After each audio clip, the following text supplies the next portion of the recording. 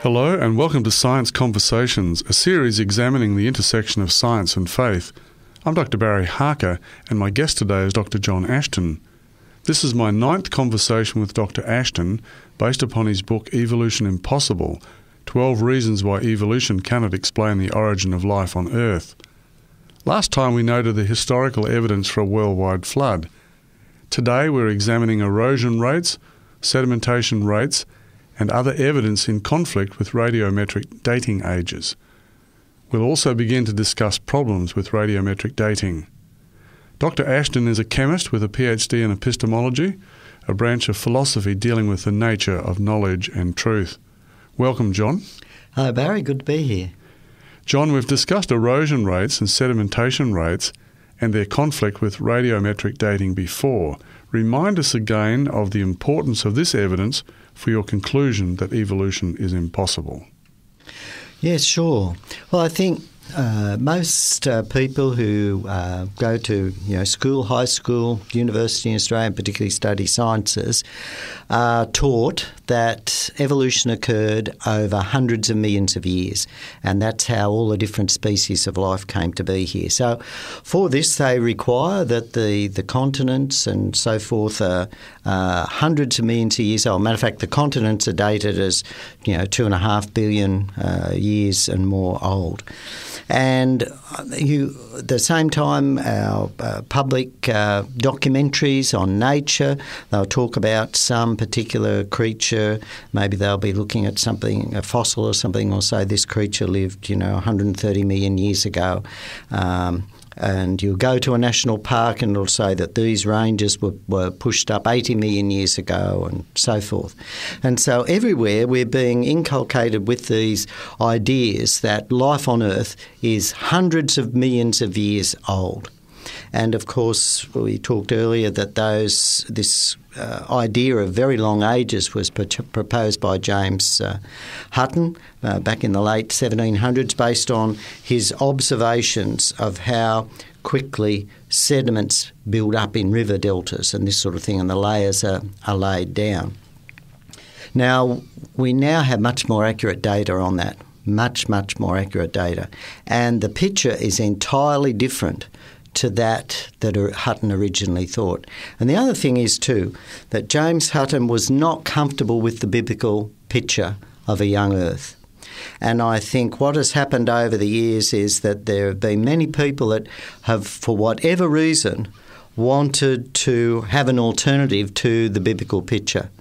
They didn't want to accept the biblical account as being a historically accurate account.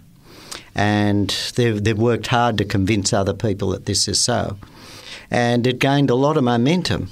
But now we have really good data that shows us that these hundreds of millions of years for the ages of these formations on the surface of the Earth cannot be so.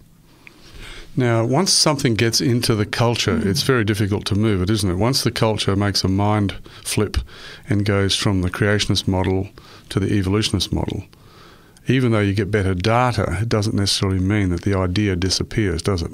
Well, that's right. In fact, when scientists have spoken out against this, many of these scientists have been marginalised for pointing out the fact, well, hang on, we've got major problems with these dates. We've got major problems with the age of these fossils, with the age of the Earth, surface of the Earth and so forth. And this is what's happening. So these people are just bullied. There isn't actually rational debate, and this has been one of the purposes of my book, has been to actually collate this data, to put it out there, to show that this data is already out there in the established scientific literature, but people aren't putting the picture together. And that's also one of the reasons why we're doing this series of conversations too. Yes, and it's great to have this opportunity to talk about these and make people aware that this data is actually published in the scientific literature demonstrating that the Earth cannot be these hundreds of millions of years old. So what is the observational data telling us? Well, we recall that James Hutton based his long ages on some slow sedimentation rates. Now, when we life on Earth, the plants and animals, all rely on water. We rely on rainfall. Now, as the rain falls on the surface of the Earth, and as it runs then down off the surfaces into creeks and rivers and flows into the sea, it carries with it very, very small amounts of matter of the surface of the Earth, and we call this erosion. And also, as this erosion occurs, this material is carried as sediment and as materials within the river systems. Now, for many years now, we've been monitoring the amount of material being carried by rivers around the world. So we have very accurate data using modern technology. Now, from this data, we can calculate how much material is being carried away, and we can calculate how much the surface of the Earth is being eroded and washed into the oceans.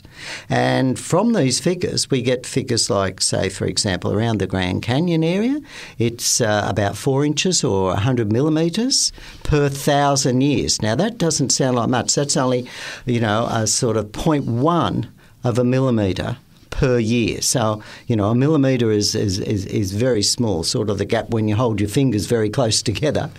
And so if you take 1/10 of that, that's the amount that is eroded. And the general figure for the continent is only 60 millimetres per 1,000 years. But the point is this, that after 10,000 years, you have removed a metre off the surface. So after 10 million years, you've removed a kilometre of surface off the Earth. And so this is why a number of geographers have observed, well, hang on, we date the continents as 2.5 billion years, but they would actually erode away in less than 10 million years. So, for example, the average thickness of the continent of the United States is about 650 metres. So you could never get sediments then that were hundreds of millions of years old because they would have eroded away in 10 million years. That's right. So that means that the fossils cannot be that age then. No, well, exactly.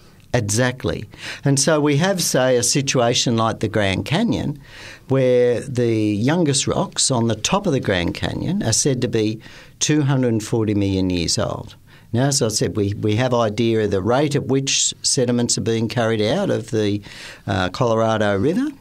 And from this, we have this erosion rate of about 100 millimetres or 4 inches per 1,000 years. So it's quite a long time, so we think of it. But when we think of the ages that they're claiming, hundreds of millions of years, this amounts to quite a bit of thickness. So if we can think, if the Grand Canyon was 240 million years old and it's still there, then to be there, that we would estimate that you've originally had 24 kilometres of sediment over the top of it. So that's how much sediment would need to be there for the Grand Canyon surface to still be there after 240 million years. So this is throwing the whole paradigm into confusion then. Well, it's exactly. You can't have it both ways. And these are very, very conservative data. The Grand Canyon area, fairly low rainfall and so forth. In the past, we know that the rainfall was much, much, much, much higher. Now, once you have higher rainfall, you have much higher erosion rates. Also, if you have some sort of, major flooding and this sort of thing. So this erosion data that I'm talking about, where we calculate, say, 100 millimetres over 1,000 years. That's a conservative estimate then. Well, it's a conservative estimate, and it does vary. For example, in the Nile, it's only 13 millimetres of lowering per 1,000 years. But even so, you're only out there by, a factor of 5, so it doesn't really make that much a difference in the big picture, because there are other rivers, such as in China, where you have more than a metre, 1.3 metres erosion per 1,000 years. Or 1,350 millimetres per 1,000 years. So the average figure for over the world is considered around 60 millimetres per 1,000 years.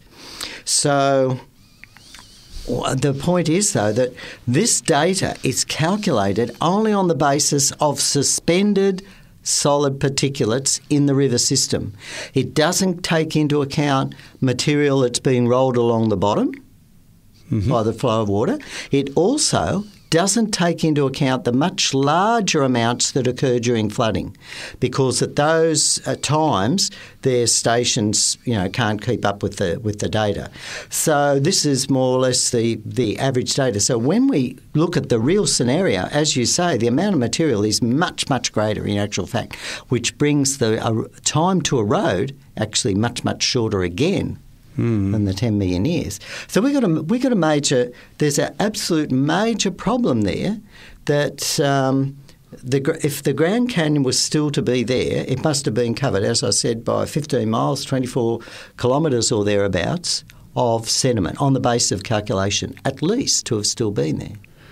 Could people explain this by saying, well, the Earth has been through a series of uplifts and periods of erosion throughout its history, so this might be just one, the cycle that we're going through at the moment might be just one of many cycles that have taken place in the past where the continents have formed, been eroded, been formed again and been eroded again? Well, we've got to find evidence for that. And we could say, look at if the material is eroded, where does it end up? It ends up in the ocean. Now, if we look at the thickness of sediments on the ocean, we have again now very accurate, extensive data on the thickness of sediments in the ocean. And the thickness of sediments in the ocean is less than half a kilometre on average. It's about 450 metres on average. Now, again, a number of people have looked at erosion rates and the rate at which these sediments are forming in the ocean. So as well as the data on what is carried by the rivers, we've also got data on these sedimentation rates. We've got data on rate at which sediment is forming into the ocean. So what are those? What's the data on sediments in the ocean telling us then? Well, again, there are a number of studies. One review that looked at 12 studies that have been published in the literature and looked at these and averaged the data out, came to the average value of about 15 million years at the current erosion rates to put all the layers in the bottom of the ocean. So there isn't the material there to allow for the erosion of the surface of the Earth in these places like the Grand Canyon to be that old. But if you can't be those millions of years old. And if you have a major catastrophe, that changes the whole picture, doesn't it? Oh, yes, it makes it heaps shorter. It's going to totally change it again. So this is, again, using this steady-state scenario. Now, we know that it hasn't been steady-state scenario.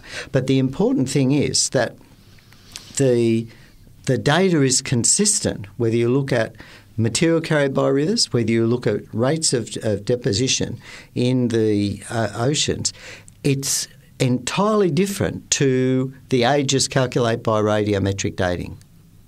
And so because we don't know the rate at which all these things happened in the past, what we're saying is that we've got massive conflict between these ways of estimating the age of the Earth. So which one is actually accepted by scientists generally? Well, if there's a conflict between the two. Well, it's generally the ages that are assigned to the fossils, which have been essentially based on Hutton's original work and Lyell's original work, which was based on estimating the times that it took to lay down these sediments. So, but that sedimentation data is really telling us that the fossils are really not possible, and it's also telling us that the continents shouldn't be here either. Well, that's right. So when we date them as hundreds of millions of years old, and, this dinosaur lived 130 million years old, and that one lived 70 million years old, and that particular fossil, little creature over there, was 230 million years old, and those coal seams are 300 million years old. It just doesn't make sense. They can't be there. They would have eroded away. So what would be the final consequence of the erosion of the continents? You're basically filling up the ocean basins, so you're going to flood whatever land is left. So we should really see just a water-covered Earth, shouldn't we? Well, I'm not sure what we would see, but we would certainly see, yes, massive amounts of sediment. Of course, as the oceans, as the mountains eroded away, it's going to perhaps change rainfall, and that's how that would model up. I'm not sure, but it's quite clear that we would require massive amounts of erosion, and we would require the corresponding massive amounts of sediment on the ocean floor. Yeah, but the main thing is it's the rate at which these things happen. They happen much, much faster than the geological record based on the fossils would suggest. And what scientists have actually agreed over the years has been the ages of these particular time periods in the geologic column. They run back, so we run back the Cambrian 540, 550 million years, the Precambrian even older. And so what is very, very clear is that these ages that are assigned to all these different periods down cannot be correct on the basis of the erosion rates. They can't be correct. But the erosion rates are observable. We can see that. And that's the other important thing too. These dates have been, and that's a really good point that you've raised, Barry. These dates are all based on hypotheses, assumptions, and as we discussed previously on this uniformitarianism and model for the period of time preceding in the Earth, that things have continued much the same as they are now. Well, okay, even if you assume that, once you look at erosion rate data, it doesn't work. You can't. What that means is there's just no time for evolution to have occurred. That time period is no way long enough. Now, the volcanoes also make a jarring note here for this paradigm, because we can also measure the amount of material that's going into the atmosphere and falling on the Earth each year. Well, that's true. Or into the oceans. Well, that's right. This it's very, very interesting. Now, when you look around, there are a lot of extinct volcanoes. No matter what continent you go to, and I've been to several, there are a lot of extinct volcanoes. And we know just around where we live here, there aren't any active volcanoes around here, but there are plenty of extinct volcanoes. But even if we look at the rate at which volcanoes are emitting volcanic material, lava and so forth today, and we have accurate measurements, say, from the 1940s onwards, then we know that they release on average about 4 cubic kilometres, or about a cubic mile, of material onto the Earth's surface each year. Now, we also know that in the past there were many more volcanoes that were active, that were putting out a lot of material, and there were some, whopper volcanic eruptions like Lake Taupo in New Zealand released about more than 1,000 cubic kilometres of material when that huge volcano erupted. But assuming just this modest value of 1 cubic mile a year, or 4 cubic kilometres per year, then if the continents are really 2,500 million years old, then during that time, 2,500 cubic miles, or 10,000 cubic kilometres of volcanic material should have accumulated. Now, that is actually enough to cover the entire surface of the Earth, oceans included, to the depth of nearly 20 kilometres, or 12 miles. So again, you can see if we have this uniformitarianism, and we know the volcanic activity was much, much more in the past. You go for walks around here, there are dikes here, there are lava intrusions there, thankfully that sort of thing isn't happening now. But even if we just assume this very, very slow, steady rate that we observe now, assuming over the period of time, we would expect that there'd be the evidence of 20 kilometres of volcanic material on the surface of the Earth, but it isn't there.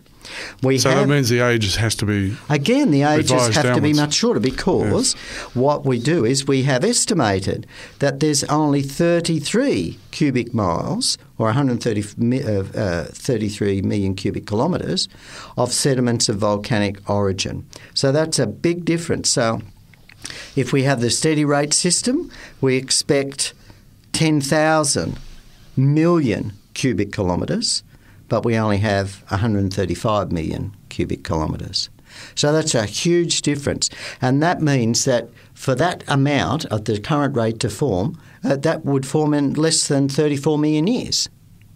So again, this brings us back to the surface of the Earth being only tens of millions of years old. And this is a very conservative calculation. That's an outer limit, isn't it, really? That's right. It's a very conservative calculation based on the very relatively low rates that we have now compared to what we know in the past. If we look at the catastrophic evidence or the evidence for catastrophic conditions in the past, that can drop that 34 million years down just to tens of thousands of years for the volcanic deposits to form. The point is this, that when we look at this data, we can go out and measure the rates of this volcanic material coming out from eruptions, etc. We can go out now and observe. We've got a lot of satellite imagery data. We have a lot of geological surveys that have been done. There's a lot of data published in the literature. We can calculate very accurately these geological deposits, whether they're sedimentary, whether they're volcanic. When we look at all this data and put it together, what does it point to? Even at the most conservative, assuming the steady state condition, it's only 10, 20 million years at most for the surface of the Earth. But yet what the radiometric dating method says, oh no, these are hundreds of millions of years old. And what the old geologists thought, based on their estimates, that it again was 100 million years old. So the bottom line is this. When we look at the good data, when we look at the data that we can measure now, when we look at the data that's published in the peer-reviewed scientific literature, we're talking about, top journals like the geophysical journals, these sort of things, we now have the evidence that the surface of the Earth must be very young. If we take into account the catastrophic picture, and we also now have evidence of that, and we've talked about that, the fact that you've got vertical trees growing through some sediments. There's no erosion rates between layers. They must have been laid down very quickly. We've had massive, huge amounts of material transport over large distances. It all just shrinks it all back down and makes the biblical picture of only thousands of years and the global flood very, very realistic and a very, very accurate scenario describing the situation that we can actually go out and observe today. So let me just sum up what I think you're saying. These outer limits don't give us reliable dates. They just give us outer limits. Exactly, yes. They're just outer limits based on the available data. They don't account for unusual events like major catastrophes or the fact that the volcanoes were more active in the past. And they don't provide anywhere near the time that evolution needs, and that's the important point, isn't it? That's the important point, and the other important point is that they are clearly at loggerheads with the radiometric dating assigned to these particular structures. There's a huge discord between, dating, as I said, the top layers of the Grand Canyon is 240 million years old, dating the bottom layers, sedimentary layers at around about 500 million years old, and then the very lower layers, I think, date down to about 1,300 million years old, over a billion years old. Those dates that are measured by the radiometric dating are in total conflict with what we observe in terms of erosion rates, sedimentation rates, and the deposition of volcanic deposits. And they are also inconsistent, as we said the other week, with the fact that you've got all these parallel layers on top of one another without signs of erosion. And yet, as I said, when we measure erosion rates, they can be extremely high, particularly in high rainfall areas. And we know that there was high rainfall in the past because we find evidence in many of these places now of lush forests, the massive coal deposits that are formed from massive vegetation. They will require very high level of rainfall, sort of like you'd find in New Guinea and the Amazon now. And in these areas we find very high erosion rates. So again, this shrinks the time right back down. Well, we're going to talk about the radiometric dating after our break, but there are some other types of evidence that give us clues to a younger Earth than that assigned by radiometric dating. Let's have a look at some of those. Let's have a look firstly at the soft tissue in dinosaurs and the intact protein sequences. Now, this again is really, really exciting finds that we have consistently now. A number of studies, dozens of studies have now been published in the literature where the scientists have dug up, recovered the remains of giant reptiles in the past, other creatures that lived in the past, and they've cut open the bones, and in the bones we're still finding soft tissue that is preserved. Now, this is very, very important. Matter of fact, some DNA sequences have been recovered, blood tissue, collagen have been recovered. And the importance of this is that these particular molecules are biopolymers. They are very long polymers. And we know that over time they break down. Matter of fact, we've done experiments. We can do experiments in the lab and say, how long does it take for these polymers to break down? And when we break them down, we get only thousands of years for them to break down. Yet those dinosaurs are typically dated 70 million years or more older. So, when this first came out, the first scientists that began reporting this said, well, no, you can't analyse, there must be something wrong. But they were persistent, and of course many more scientists now have collaborated and corroborated these results. So we now have really good data and again, this is pointing very clearly, they can't be millions of years old. I think, millions of years is a long, long time.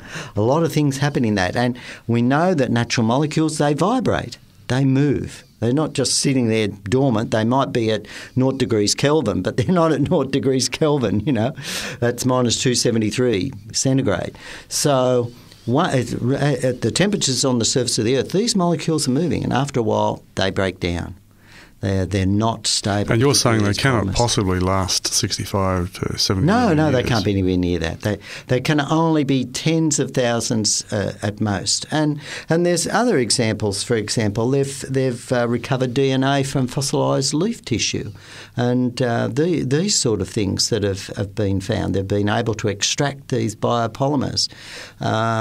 And again, so what we're finding is in the lab, we preserve these, we can put them under controlled conditions, we can measure the rate at which these polymers break down. We can do that. We observe that in the lab today.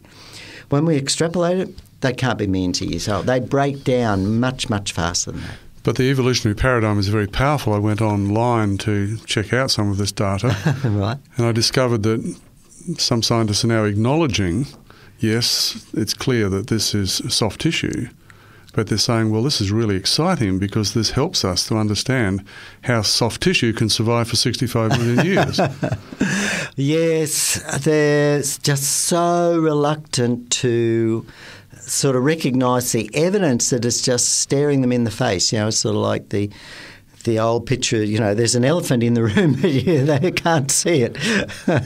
Now, there was another area that you mentioned in your book, and that's viable bacteria in salt crystals in Permian strata claimed to be 250 million years old. Yeah, so this just fits this whole scenario of trying to somehow the scientists want to believe that the Earth is very old.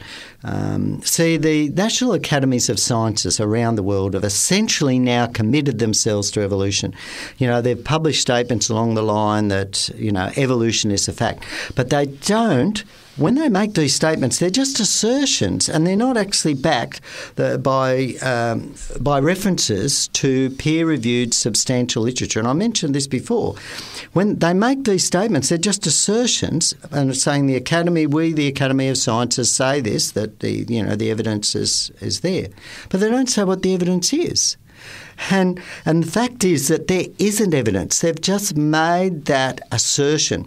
And it's sort of like a political decision that they've made. And to me, it actually blows my mind that we can have these top science academies making statements like this. And I think what it is that it's sort of like you're in a group and all the other people are thinking along the same lines as you, and they're all in agreement with you. So you feel very powerful and very confident to make this statement because nobody's going to challenge you. But the basis of that statement isn't there. It's just, okay, you've got all these other people that are agreeing, But they haven't, in my view, actually got down and looked at the big picture and really challenged the evidence and looked at the basis of how they believe they know. And that's the area that I come from. That's the area of my expertise. That's the area that I trained in. That's the area that I'm interested in. What are the assumptions underpinning the conclusions that we draw? How can we know? What is the basis on what we know, what we claim that we know?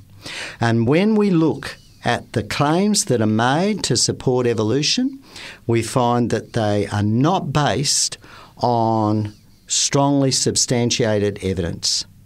The evidence is very weak and is fastly disappearing. When we look at the creation scenario, the evidence is mounting, and it's very good evidence. So when we get back, for example, to this bacteria that they're claiming is now 250 million years old, well, one of the PhD students that I was co-supervisor for some years ago was looking at cryoprotectants for bacteria that we want to preserve, for food use. And so we want to actually preserve the bacteria in frozen material. And we were looking at ways that we could actually keep the bacteria alive over long periods of time, and particularly if they're frozen. And so one of these things is cryoprotectants. Now, the thing is that when you're doing these experiments, gradually over time, bacteria die. And so the idea was that we might start with 10 billion bacteria, and could we say that after a period of a year, we still had 1 billion left? And gradually they die off.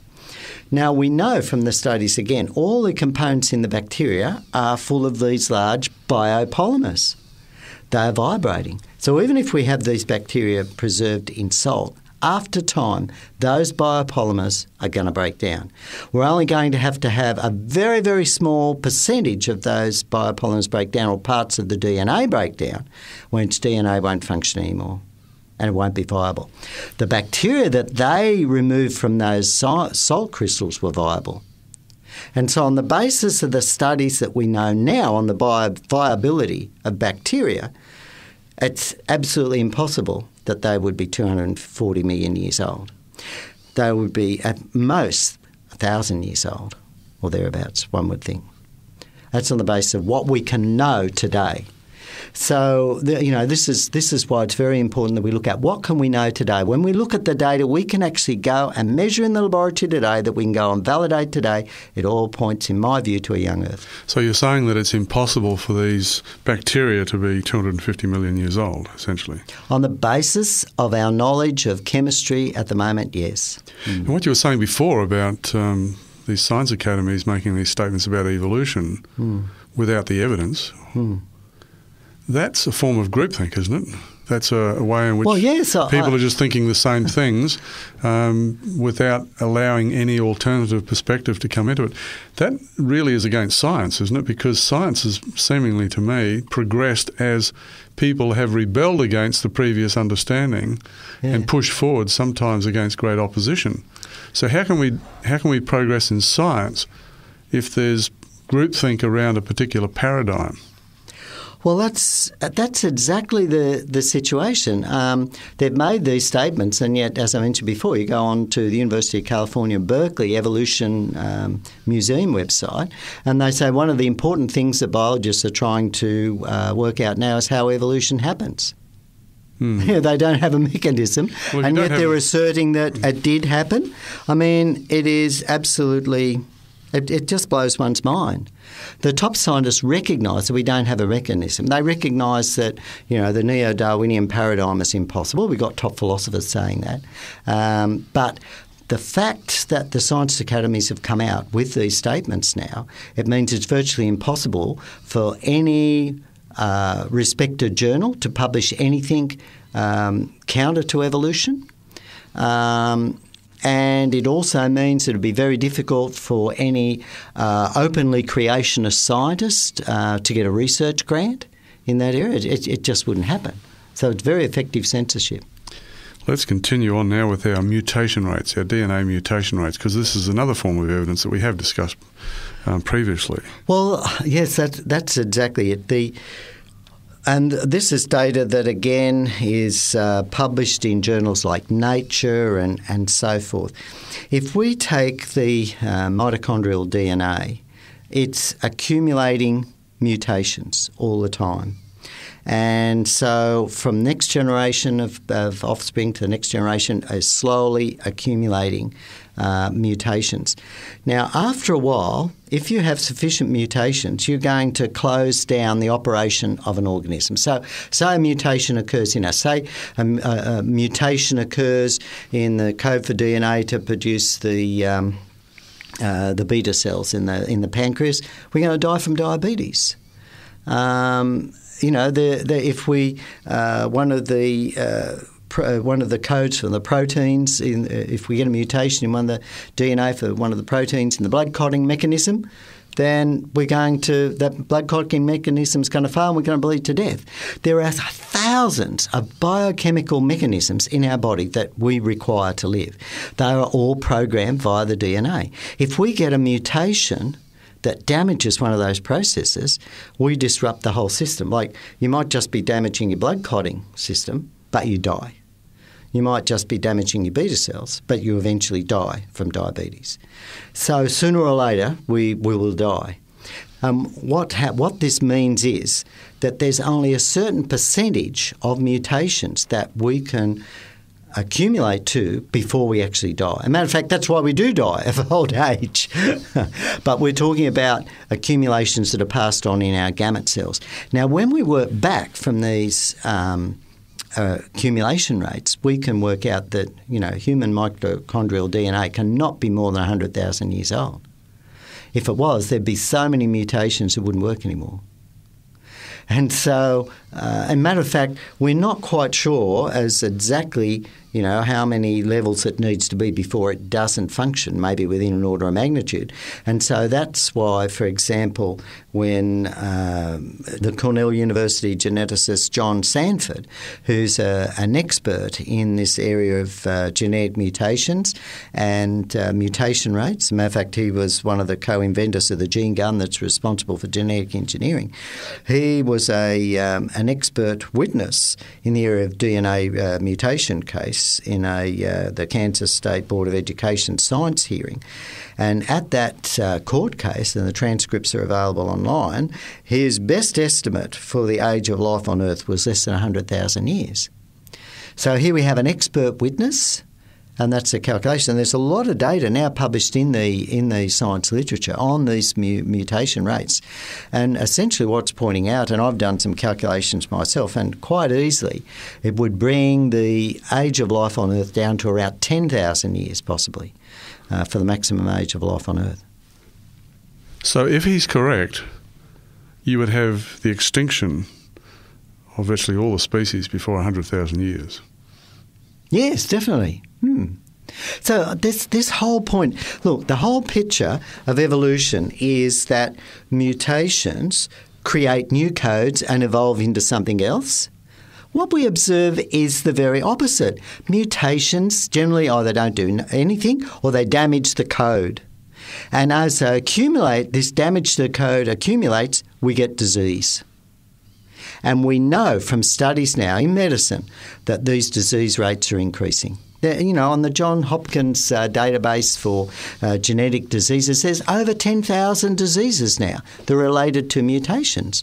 And so what we actually observe is the very opposite. We observe the opposite to evolution. We observe the decay of life on Earth. I'm Dr. Barry Harker, and you're listening to Science Conversations.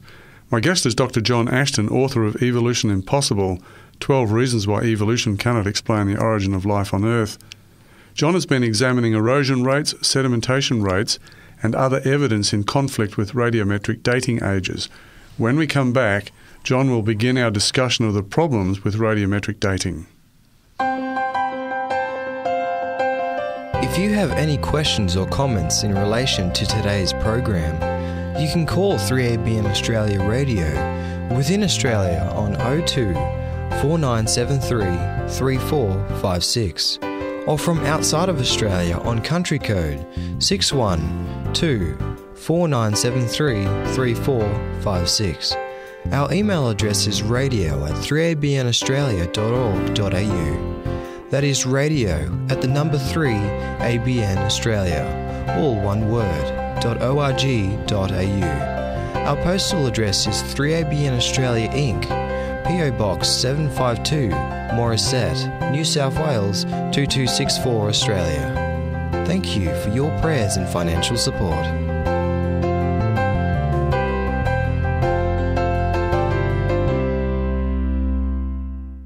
If you've just joined us, I'm Dr. Barry Harker and you're listening to Science Conversations.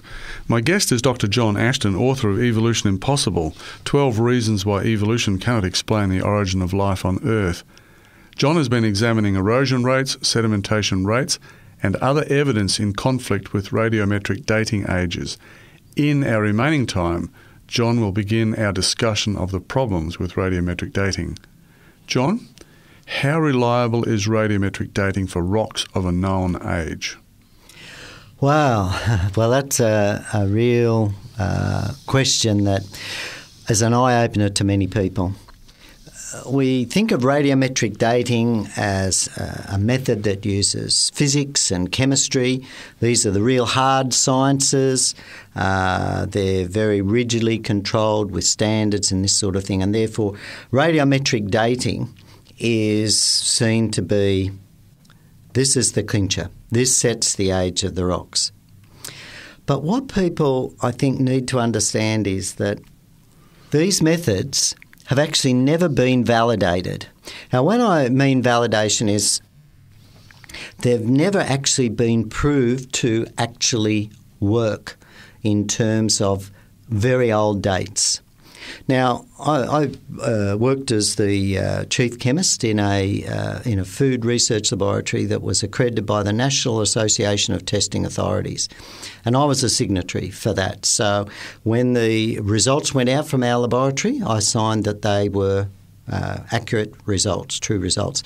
Now, the reason for that was that our methods were validated. So we had samples sent to us that were known samples. They had been made up. They were of a known composition, and we analysed those, and that validated the method. The method gave the same answer as was known to be in the particular food or the sample that we're analysing. Now, that's called the validation of the method, and they're standard methods that are produced. Now, when they do radiometric dating, we have measured in the laboratories rates at which elements decay. So that is one element, it's radioactive, and it slowly changes into another element or another isotope of that element that's sort of a different atomic weight of the same element. And we also have measured the concentrations with very accurately now using mass spectrometers, again that are calibrated very accurately. And so we have these two sets of measurements that we can do, and they are very accurate. And because they're very accurate, it's believed that radiometric dating is very accurate. What we don't know is, what do these concentrations actually mean? And so how the radiometric dating works is it says that originally you had this amount of element A present, and over time it changed into element B. And we measure the concentration of A and the concentration of B, and from the difference we can calculate the age. But the problem is we don't know what the concentrations of things were millions of years ago. We don't know what the concentrations of these elements were in these particular rocks millions of years ago. Also, we don't know what changes have taken place. We don't know whether some of the material is leached away. We don't know whether some material has been added. The other thing is, we don't even know whether the rates of decay have been constant over all that time.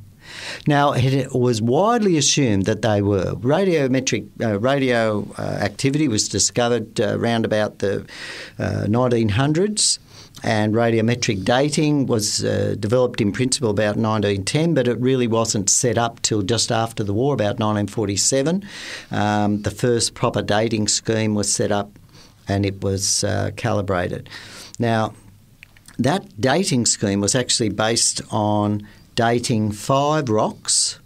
I think they were in the Appalachian Mountains, in different areas of the strata, and the ages in between were actually estimated on the basis of the thickness of the sediments between those layers, assuming the uniformitarian model. Because you can't date the sediments, can you? You can't date the sediments, and so that's the other important thing. We only date volcanic rocks, so if a volcanic rock spews out over the top of a sediment and that sediment has been laid down on top of another volcanic rock, we can date the volcanic rocks above and those underneath, and then we assume, depending on the thickness of the sediment and the two dates, any ages of the fossils in between.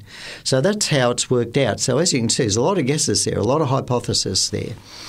One of the important things is, as I said, we don't, since that time, since the 1940s when the dating methods were first set up, sure, they've got more accurate equipment in terms of mass spectrometers, and we now have accumulated more accurate data.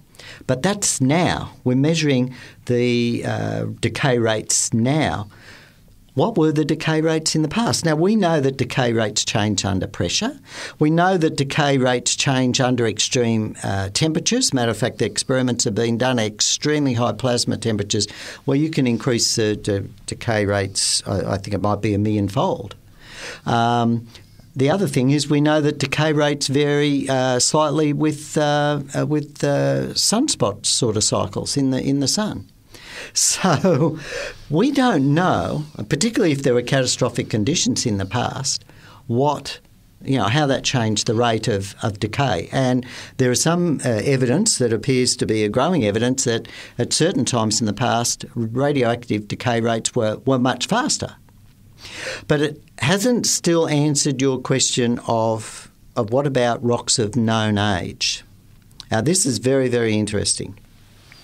When we do radiometric dating, we have to assume that we know the original concentration of the daughter element, that is the element that the first element's decaying to, or there was none present.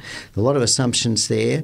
We have to assume that the parent or daughter element, as I said earlier, hasn't been moved in some way. Now, we can get round those assumptions by using what we call isochron dating methods, where we actually measure the isotope concentration in a number of different minerals in the same rock. And so from that average, we can get a much more accurate result. And so that's called isochron dating, which is used today.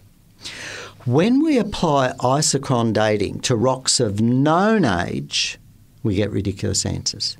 So, for example, if we date historic lava flows in Hawaii that we know may be 300 years old, 200 years old, we get that they're millions of years old. And a very interesting study was done at the University of the Australian National University. Now, what they did here was samples were obtained from a number of different lava flows from Mount Ngauahoe in the North Island of New Zealand. Now, it erupted on the 11th of February 1949, the 4th of June 1954, the 30th of June 1954 and the 14th of July 1954, and also February 1975. Now, geologists took large samples from these independent lava flows, and they were then subsampled and they were analysed at the Research School of Earth Sciences at the Australian National University, and they used a number of different dating methods. Now, and they used isochron dating methods. And so a number of different samples were taken. I think there were 2 or 3 multi-kilogram size rock samples taken from each of these lava flows. Now, they're all about the same time. We know this work was done in between 1999 and 2002. So most of the samples were about 50 years old. One of them was only 25 years old. When they were dated, the rubidium strontium isochron gave an apparent age of 133 million years. The samarium neodymium isochron gave an apparent age of 197 million years. And the lead-lead isochron gave an apparent age of 3,908 million years. And yet we know those rocks were only 50 years old. They were only 50 years old. We actually observed when they happened. Now, if you're out in the field somewhere and you come across some volcanic extrusion that's come up, or you uncover a rock that's been buried, it's a volcanic rock, and you send it into the dating lab and you get it dated and it comes back as millions of years, how do you know that it wasn't 50 or 100 years old? Because that's the point. When we date rocks that are this recent, we still get these very, very long ages. And that's done at one of our best laboratories in Australia. But the same thing has happened in many other places. These are not, a lot of work has been done in this area just in recent times. So, for example, the Somerset Dam in Queensland. We've got data on that. There's a Jurassic-Triassic intrusion that's supposed to be, according to the fossil dating, somewhere around 220 million years old. When it was dated by potassium-argon dating, and there were a number of samples here, isochron age gave 174 million years old. The rubidium strontium age, isochron age, was 393 million years. Samarium neodymium isochron method gave 259 million years. The lead-lead method gave 1,425 million years, or 1.4 billion years. So you've got a massive range of those. So if you were analysing, if you were a scientist analysing this, and you know that the fossil age is around 220 million years, and you send these samples into the lab and they come back with these three ages ranging from 174 million years to 1.4 billion years, but you happen to have one result that comes back at 259 million years, then you'd probably report that one because that's close to the model age, to the fossil age, you see what I mean? But you've got a big spread there to pick from. And these sort of situations, I know a big study has been done on rocks in the Grand Canyon, for example. And so the Cardenas basalt, which is on the eastern side, the Grand Canyon in Arizona, has a conventional age of about 1.1 billion years, or 1,100 million years, from earlier radiometric dating. When it was redone, using at the Geotron laboratories in Cambridge, Massachusetts, they got potassium-argon ages ranging from 577 million years to 1,000 million years. And their isochron age, one of their isochron ages was 516 million years. So you've got a huge range there. The same rocks were analysed by another laboratory at the University of Colorado in Boulder. They used rubidium strontium method. They got 1.1 billion years on average for 19 samples. They got 900 million years on average for another 22 samples.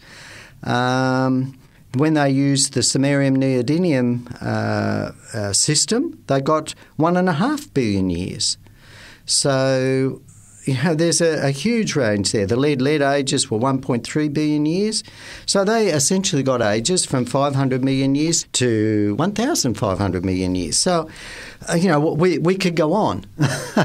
So it's very – and I think another important point to realise is that they're trying to measure these ages with these if you're using, say, the rubidium strontium system, the half-life is 49 billion years.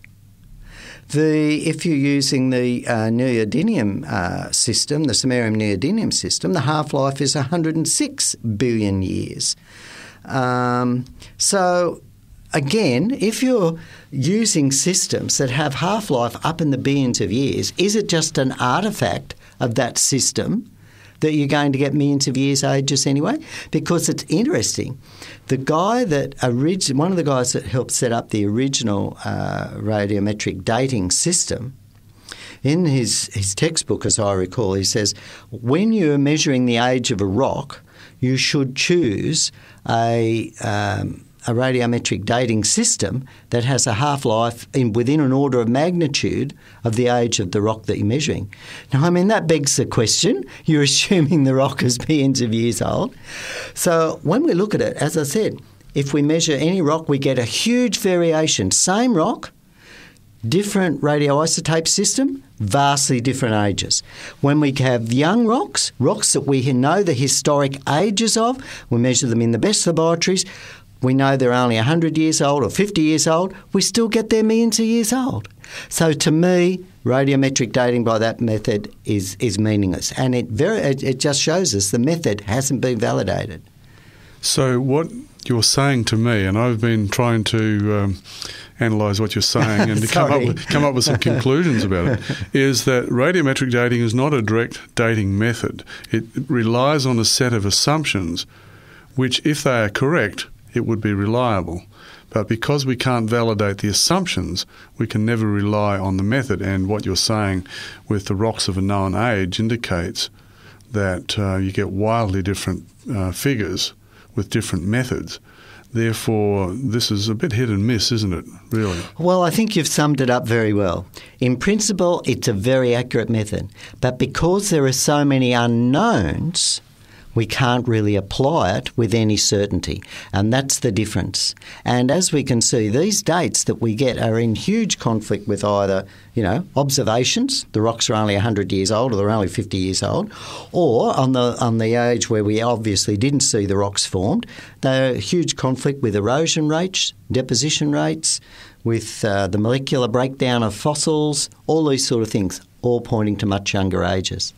So If we look at the big picture then, with the information that we got about sedimentation rates and erosion rates, and the decay rates with DNA, the finding of soft tissues, long protein chains in animals that are supposed to be millions of years old, then we get the same picture that there's a problem with the dating through radiometric ages, which is quite different from the times that we're getting, or the outer limits that we're actually getting with these other methods.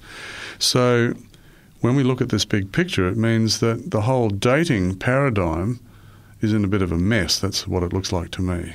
And I think what has happened is our education system and our media system has saturated us with statements that these creatures, these rock formations are millions of years old. We just hear it all the time. This evolved over so many millions of years. That change occurred so many million years ago. And we just hear it. It's continuously. It's almost if it's fact. When we drill down, when we analyse the data, it's totally unfounded. It's inconsistent. And we have good results now from top laboratories in the world. Using the best data available, it's totally inconsistent.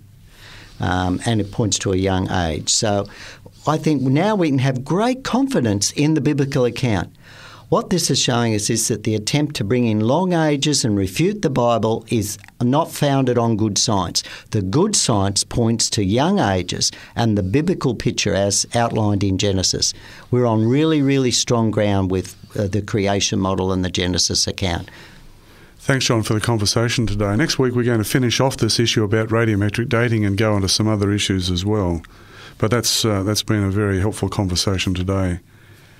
I'm Dr. Barry Harker, and you've been listening to Science Conversations.